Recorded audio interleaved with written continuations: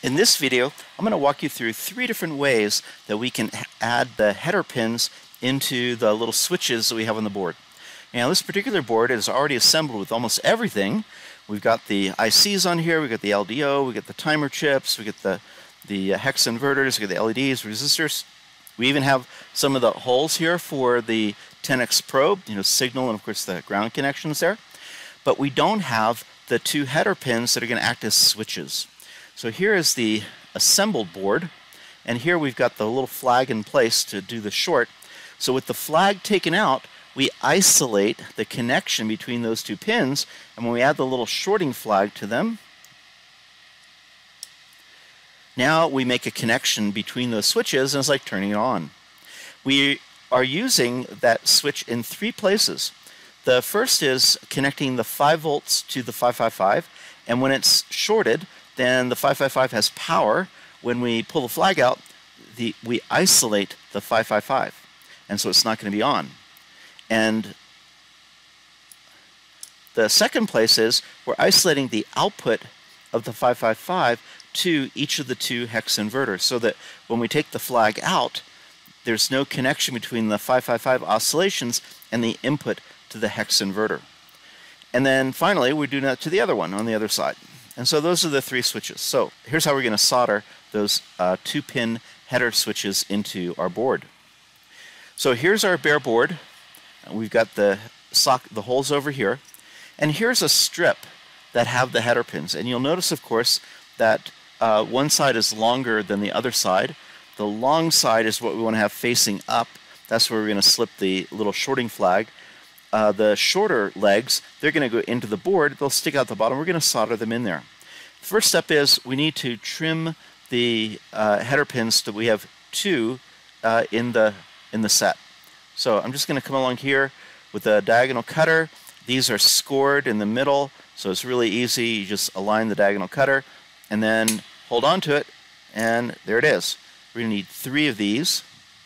1, 2, and 3. So we have made to order 2-pin headers. Really, really easy. Ultimately, we're going to mount them into the board so they look like this. And then, of course, the bottom side have the pins sticking through. We're going to solder those in the bottom. Now, here are the 3 tricks. The first way is I am literally going to hold the pins in place with my finger.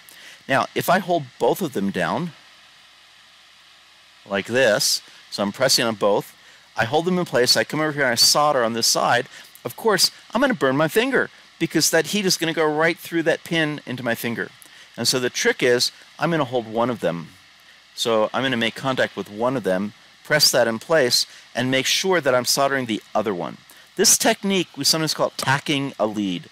This is a really, really, really common technique. This is how we place the large pin count, some of these hex inverters, some other parts. We do the alignment, we hold the part in place, and we just tack down one lead that holds the part in place. We solder it down, and then we can go solder the other one, so we go back and reflow. We're going to do the same thing. We're going to hold the pin in place with our fingers, with touching one of them only. We're going to solder down on the other one, and once we have that tacked in place, then we can come and solder the first one and then reflow the second one. And remember the 3 secrets to successful soldering. The first secret is the right temperature for the soldering iron. And for this soldering iron, we're using 700 degrees, pretty good value. Second is a clean tip. And you can see this tip is pretty crappy looking. A lot of tin oxide. So we're going to clean it off a little bit. So we're going to rub the excess solder off on the brass sponge. And then in this case, I think it's pretty clean, it's silvery. So we're just going to use some solder, and you can see the solder kind of beads up here. That's a good sign, and we want it to get to the tip. And so you can see all the vapor coming off. It's going into our little smoke fume hood here, and that's cleaning off the tip. So we got a nice clean tip. And the third secret to successful soldering is solder flux. And so let's grab some solder flux. So we've got a little solder flux over here, made a little pool right over here. Our tip is not looking very good. It's kind of squished down, but that's okay. We're just using it as a paintbrush. We're going to pick up some of the solder flux here. We're going to liberally apply it So we have a lot of solder flux there. I'm going to grab one of our header pins, make sure the long pins are sticking up. I'm going to hold down one of them with my fingers, make sure there's more solder flux on the bottom. And now I'm going to come along with our soldering iron. I'm going to take a little bit of solder on the tip, and I'm going to grab some solder on the tip, and I'm going to make contact the pin. And now I've just soldered enough there so it's tacked in place. I come along, add a little bit more solder flux. Remember, can't have too much solder flux. Put solder flux on both of those pins. And now I'm going to take the second one and I'm going to solder that really well. So little solder goes on the tip to make good thermal contact. Put it in contact with the pin and then reflow the solder. And look, the solder flux does all the work. It's just reflowing on between the pin and the hole. And I'm going to redo the second one, just reheat it. And again, nice connection. So let's do that quickly for the second one. So I'm going to put the pin in the holes for this one. Remember, the long side's sticking up from the board, so we stick the flag in it. Hold it down with one finger on the outside pin. Add more solder flux to the tip.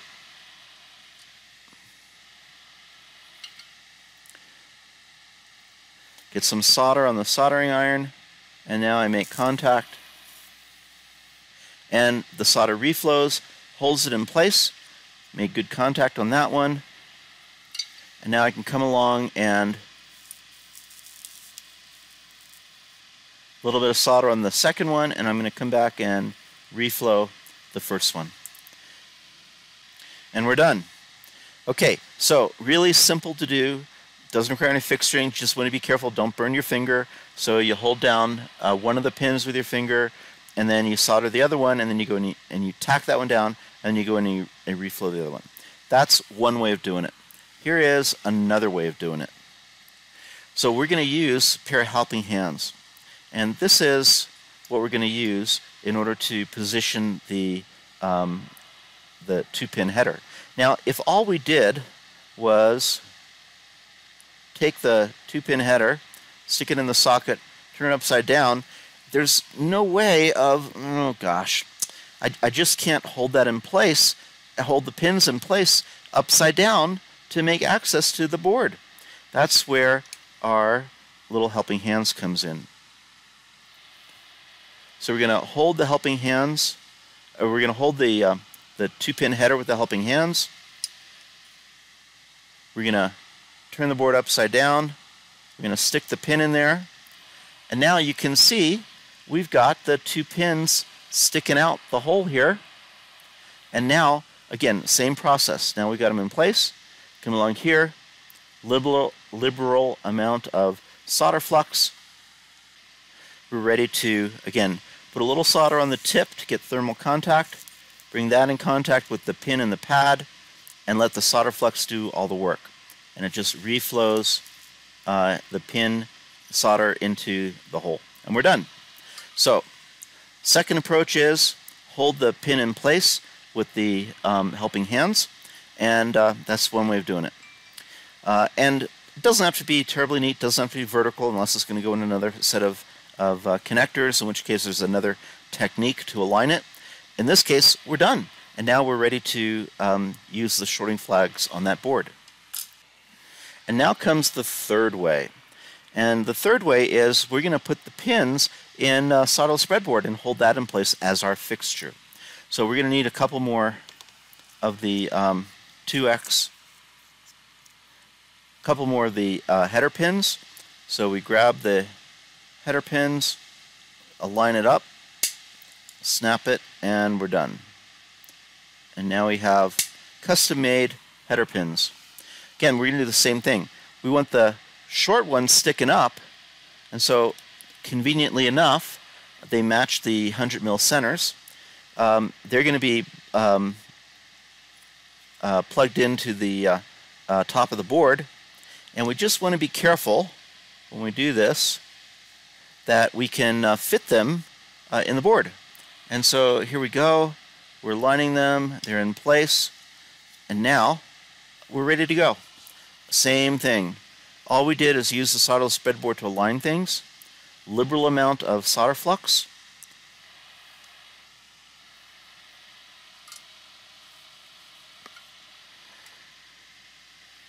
We're going to use clean tip. We come along here, a little bit of solder on the soldering iron, get good thermal contact. We get it to heat the pin, and it reflows all by itself. Same thing on this side. We let the solder flux do all the work. And we're done.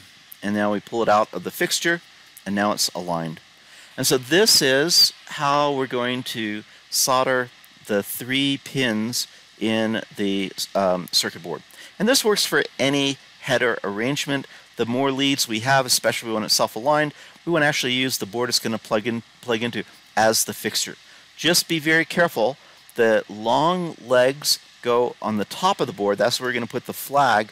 The short, narrow legs, the short legs, they go on the bottom, just coming through the board a little bit, and that's where we're going to solder to. Okay, now you can give it a try.